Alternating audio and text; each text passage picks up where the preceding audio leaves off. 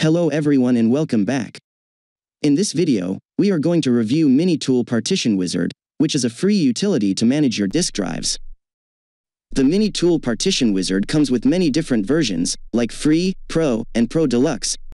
And then we also have the Server and Enterprise editions. Each of these MiniTool versions supports a different set of features, which have been listed on this webpage. You can download a free version of MiniTool Partition Wizard and the download link is given in the video description. The link to the feature comparison chart is also given in the description. You can read and decide which version will best fit your business model.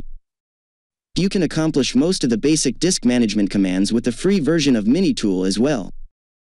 So, in this video, I will try to teach most of the basic hard disk management commands using MiniTool Partition Wizard. When you open MiniTool Partition Wizard, you are presented with this screen, where you see a detailed view of hard disk drives and their corresponding partitions, and at the bottom, you see the graphical view of the same.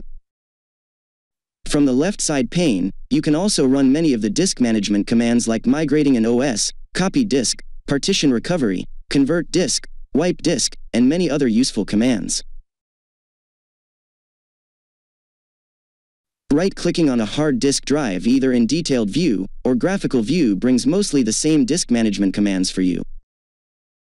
Right-clicking on a partition or volume brings all the commands required to manage them, like formatting, moving, resizing, extending, merging, splitting, and many more.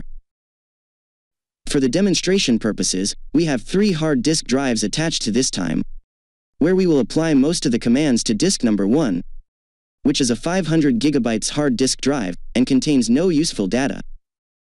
Disk number 2 is a 250 GB SSD drive, which is also an active and system partition and contains the operating system. And then we have a third hard disk drive 1 TB, which contains my data on all its 4 partitions. So, let's begin by deleting all the previous partitions of disk 1. You can easily remove a partition by right-clicking on it and then choosing Delete from the context menu. Don't forget to back up your data to another partition or hard drive before performing these operations. The command will instantly remove the partition from the list, but it will only take effect if you later click the Apply button from the left side pane. If by mistake, you have applied a wrong command from the context menu, then you have the option to reverse the changes by pressing the Undo button.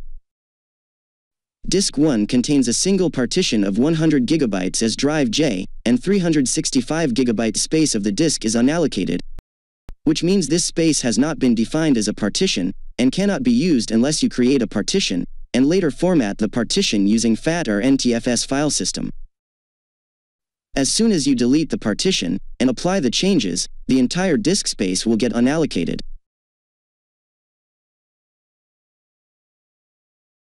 If you have mistakenly formatted or deleted a partition and applied the changes, then MiniTool Partition Wizard also gives you the ability to recover deleted partitions and files by using the data recovery feature from the ribbon on top.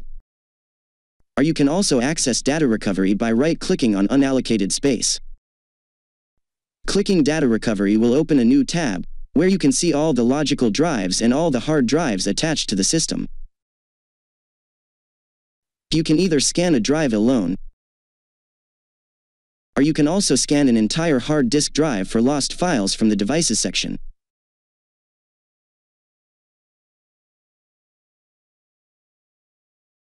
The scan for lost files can take time depending upon the drive size and the amount of data that needs to be recovered.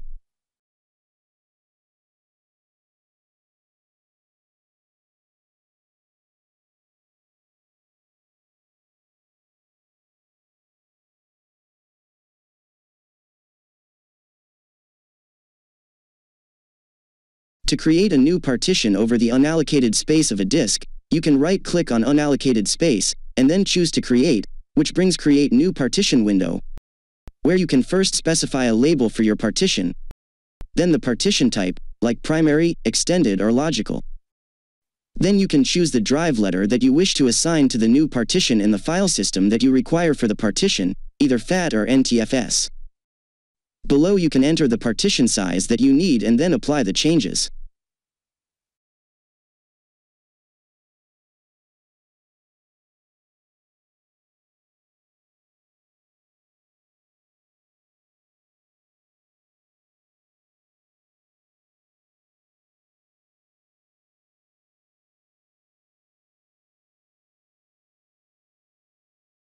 If in any case, you do not choose any file system while creating a new partition, then the drive letter feature will also get disabled, because you cannot assign a drive letter without formatting the drive. Giving a partition label is not necessary, and you can leave it blank. Let's choose unformatted as the file system and give the remaining disk space of 215 GB to this partition.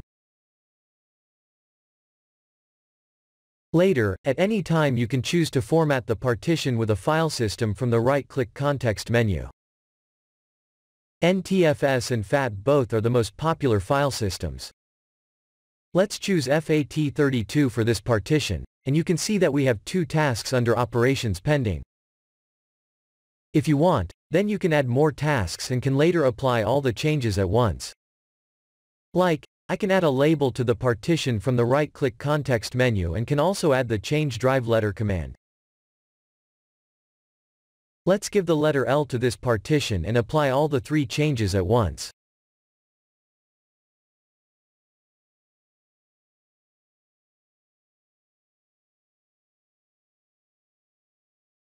To look into the data of any of these drives or partitions, just right-click on the drive letter and choose Explore.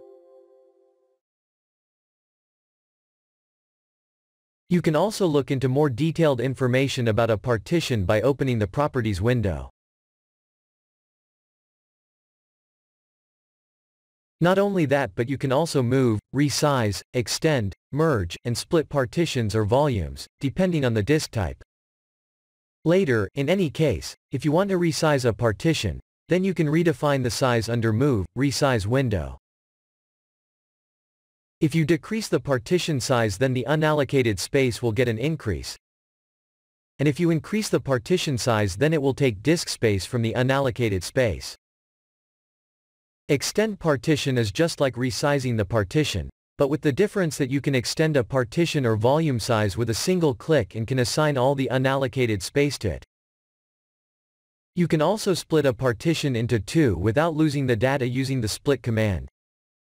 Like, we can split the drive J into 2 equal parts using the split command.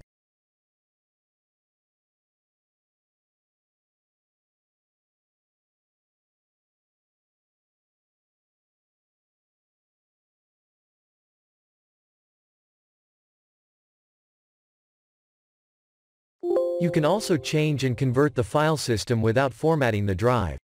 Like, here we have this partition with the NTFS file system, and you can convert it to FAT32, but that requires at least the Pro version of MiniTool Partition Wizard. However, if you have a drive with the FAT32 file system and you want to convert that to NTFS, then you can do this using the convert FAT to NTFS command. You can also hide a partition or volume using the hide partition command, which will remove the drive letter and you will no longer be able to see that drive in Windows Explorer. You can use the unhide partition command and can then assign a drive letter.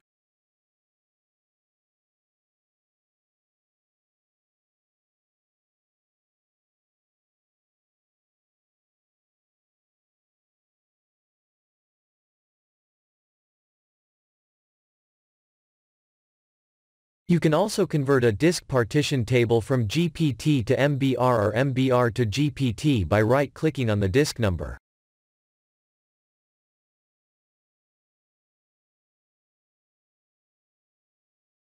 If you want to securely remove all the drives of a disk, and you do not want anyone to later recover the data, then you can use the wipe disk command. Here you can also see the warning that later you will not be able to recover the data using any data recovery solutions. Along with that, you can also migrate the operating system in case you need to replace your current hard drive which stores the OS. The wizard will guide you to choose the right method and reason for the migration.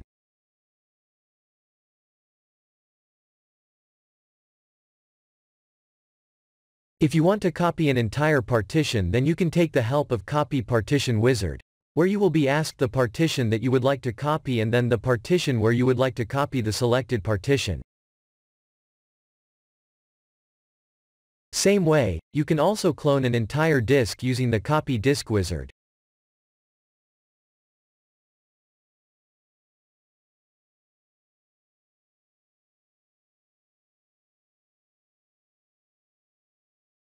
If by mistake, you have removed some partitions that you did not want to remove, then you can take the help of Partition Recovery Wizard, which will help you to recover the lost or deleted partitions.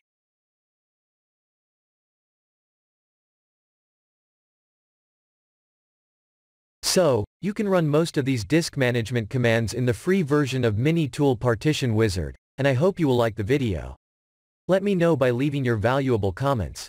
Don't forget to like, share, and subscribe. Thanks a lot for watching, bye and take care.